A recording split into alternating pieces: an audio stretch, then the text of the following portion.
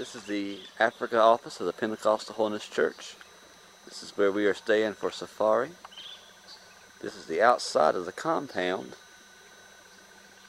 It's a very nice facility here in Krugersdorp, South Africa. There's our sign, the International Pentecostal Holiness Church African logo. And now I'm going to take you through the gates and let you see what life is like on the inside. Now, as you enter through the gates, to our right, this is the school building or the classrooms where we'll be having our training sessions. Connected to that are the offices for the International Pentecostal Holiness Church All Africa headquarters. There's some annoying birds.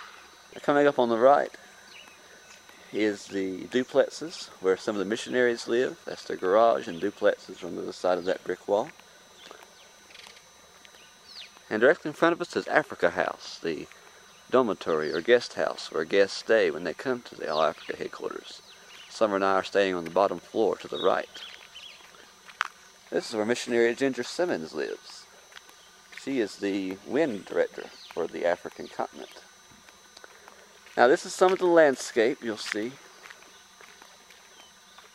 That is the mountain that surrounds our facility here. We are about a mile high in Krugersdorp, a suburb of Johannesburg.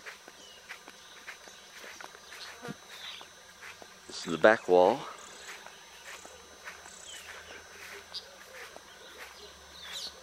And then around the corner is the main yard. A very beautiful, well-kept yard. There's a bench under a huge tree. I'm going to zoom in on it. This bench was given in memory of Ernest Turner's father. And that's where my wife, Summer, did her devotions this morning and had her quiet time. There's some more of the scenery. Very beautiful mountainside here in Krugersdorp.